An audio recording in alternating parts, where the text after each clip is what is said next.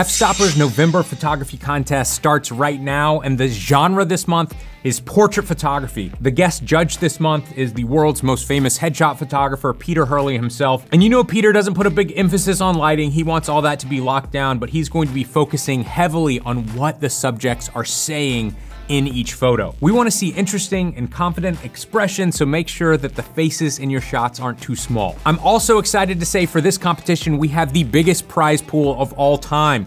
Third place is going to get a free tutorial from fstoppers.com/store. You can check out all our tutorials there, figure out what you want if you win. Second place is going to get the world's most advanced, and I believe the world's most expensive Thunderbolt dock.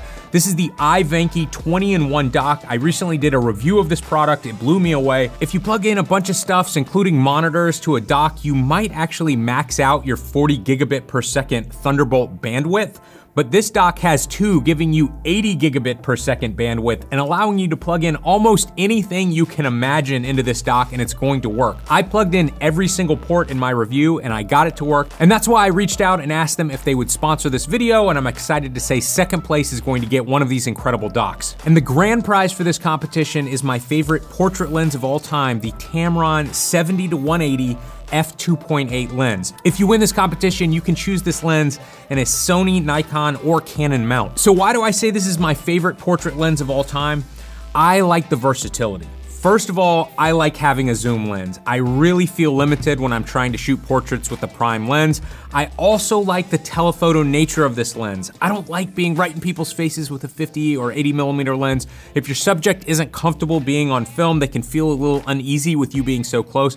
I like backing up away from my subjects a little bit. I feel like it gives them space, but then I also like zooming in and compressing that background. I think it gives my shots a really unique professional look. Now, we've compared this lens to the 70-200mm by Sony and Nikon over the years. You're getting almost identical image quality, almost identical autofocus. You're saving over 50%, and you're also saving a lot of size and weight. This lens is significantly smaller than the competition, and you're only losing 20mm on the long end. For me personally, it's worth the trade. As always, you can join this competition right now totally for free. It doesn't cost you anything at all. Head over to fstoppers.com/contest to check it out for yourself.